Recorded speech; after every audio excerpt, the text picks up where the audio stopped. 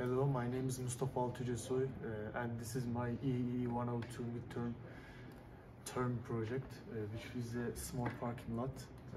It has got 6 sensors, 4 for parking slots, 1 for entrance, 1 for exit, and 2 servo motors, which are responsible for the exit and entrance.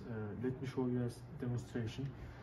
But before then, I want to tell you about what makes this parking slot special and smart.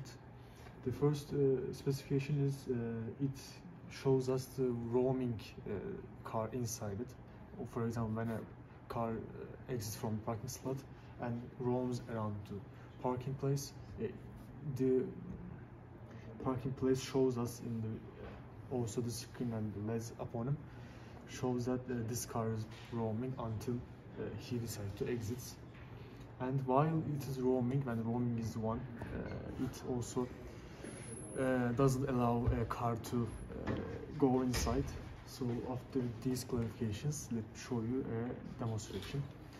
So basically you can see that 2 of the 4 parking slots are occupied and 1 is empty, 2 of them empty, and there is no now there is no roaming vehicle. As you can see on the VJ, the corner boxes indicates the parking slots and the middle one indicates the roaming car.